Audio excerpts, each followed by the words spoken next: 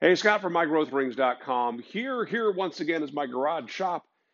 Welcome back to our midweek episode of what I call Stumped Q&A. This is where I answer your questions, comments, and cheap shots from the weekend's video. In this case, the weekend video was on removing and then greasing the upper wheel on the Shopsmith Bandsaw. So we've got a bunch of questions to answer, but let me just say the number one question, without a doubt, was what about the bottom wheel? What about the bearing on the bottom? We're going to get to that in this video. In fact, we're going to remove that wheel and you'll see exactly what's going on there. But let's start at the top. Um, First off, we hit 3,000 subs this week, which is amazing. Thank you. If you're new to the channel, I welcome you here, and please leave a comment below. Tell me that you're new. Tell us all about yourself. Let's see. Hayden asked about the paper towels, commented that apparently they are the hottest commodity on Amazon. Yeah, I guess so. I've got a box of them here, but you can't have them. Just keep trying. That's all I can say. D, I'm shortening your name, of course, said that there's a danger in using degreaser in bearings. Okay, yeah, there is. First off, you may leave some of that degreaser behind, and that degreaser is there potentially degrading the new grease that you put in place.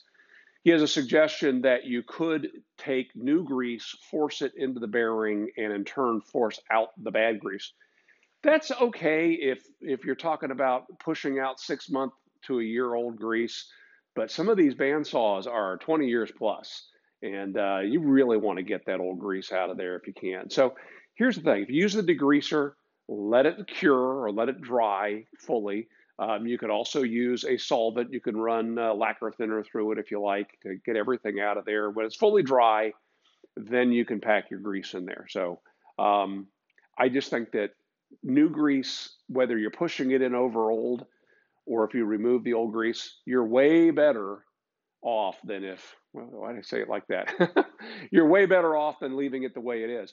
So many people didn't realize that that was part of the routine maintenance for the bandsaw, and that's because it's not mentioned very much. I learned about it when I was working at Shopsmith and was preparing to do a class on the bandsaw. It was a very fun class because we had people bring their own bandsaw with them if they had one, and we basically reconditioned them on site. And in the class, if they wanted to retrofit the bearings, things like that, we did it. And I was reviewing with Jim McCann, who still works at Shopsmith, all the things I wanted to talk about, and he said, what about greasing the upper bearing? It's like, that wasn't on my list.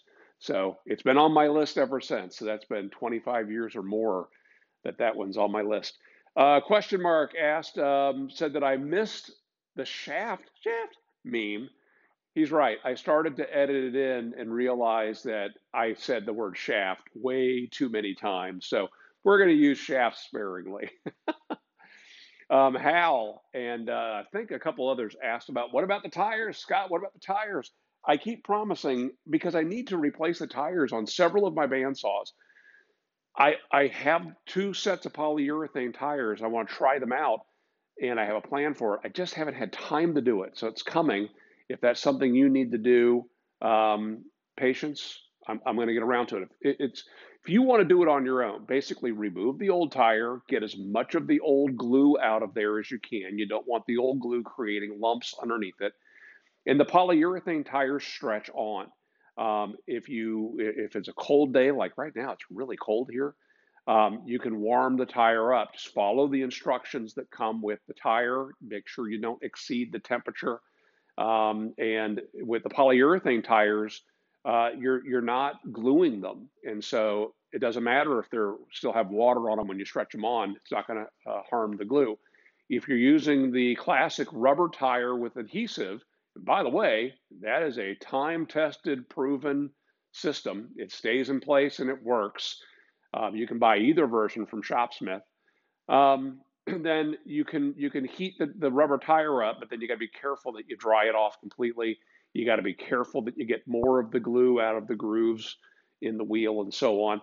I'll put some links in the video description as I do, which actually somebody asked about how do they find those paper towels? I link to everything in the video description. Depending upon how you watch this, it might be just a little down arrow near the title. It might say more or something like that, but I'm putting all kinds of links there to help you out. Let's see, Art said, oh, Art noticed I have some magnets in the back of the bandsaw here, and he was asking, is that for that magnetic sewing machine light that I use? No, the magnetic sewing machine light sticks on the back side of this steel shaft. There's a shaft right there, and on the back of the bandsaw, it's right there, and that's where I put that, and then I bring the light down to shine, below the arm. What those were for is I was using those to hold a bracket in place, and that bracket is holding that Harbor Freight light, and it's held in place right now by double stick tape. I do love that double stick tape. I could probably take those magnets off now, but I figure nothing else, I'm storing my magnets there. Kay, Bill, Michael, Fred all asked about the bottom bearing. Two more questions, guys. We're going to get to it. Jay asked, how do you lubricate the guides? Now, I wasn't sure what he meant by that. Now, these are sealed for life bearings here on the auto track system into the backup. In the original 1950s version, 60s version of this, those were bronze bushings, and those had to be kept oiled, or you could put graphite on them. But I don't believe that's what he was asking about. I think what he was asking about are the guides that the guide blocks are on can get tough to move in and out to adjust for different size blades. You can disassemble that whole assembly and you can wax them. I like to use that spray with the Teflon in it. That works really well. Whatever you do, if you're going to lubricate that at all, don't put anything that's going to attract dust, because boy, does that attract dust right there. So not a bad technique. Chaz asked if there was a link available to the needle bearings, the one that I said were here that could be replaced. Yes, in the video description from the weekend. I'll link to the video from the weekend down in the video description, and you can find the links there to everything we used in that video. So let's get to the removal of this bottom wheel and bearing. We'll talk about what you could do if that needs to be repaired or replaced. Now we're going to start with the bandsaw blade off of the unit. I'm going to tilt the table just so you can get a better view and to add a little bit of light onto the subject. And then the first order of business is to disconnect this from our power supply. In this case, I'm using a crafter station, so I can pull this lever and this will slide away and disconnect from the drive back here. If this was your headstock on your Mark V, you would slide the headstock off and remove the coupling. If you're driving this with belts and a pulley, you're going to remove the pulley. And then from here, we're going to remove this hub that uses the Shopsmith toolbox. Got that off. We'll just leave those right there. You see here, there is a bolt and a washer and a little retaining clip. I'm going to reach in with a 1/2 inch open end wrench and get that loose. There we go. And then you just need to work that off.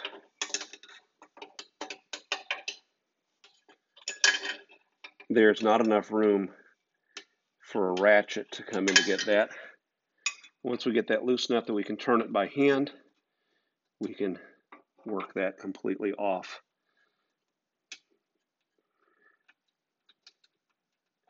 At this point, we should be able to get that shaft to move. Let me tap on the back of that with a mallet.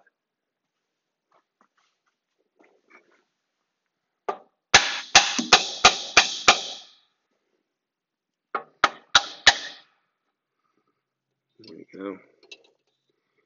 Set those in our parts bin.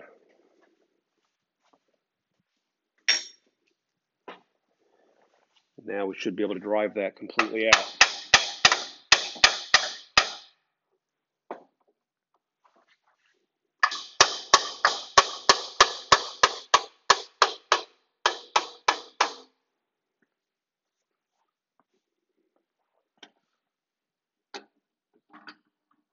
Yeah.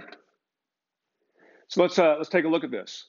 This is the lower wheel. It has the same machining that was done on the upper wheel to balance it. And you'll notice that driven onto it is this shaft and sealed bearing. Now, this is a very cool bearing assembly. It's called a water pump bearing assembly, and it is what was used in all cars in the water pump. The inventors of the Shopsmith Mark V back in the 1950s, and then many of the accessories thereafter, utilized that bearing assembly to great advantage. That is the beginnings of what is the lower shaft on your Shopsmith Mark V. One of the variable speed pulleys is mounted on this end, and your jointer connects to the other end. And they just machined these parts differently for the different functions and the different machines they're going into. The problem is it's not used so much anymore.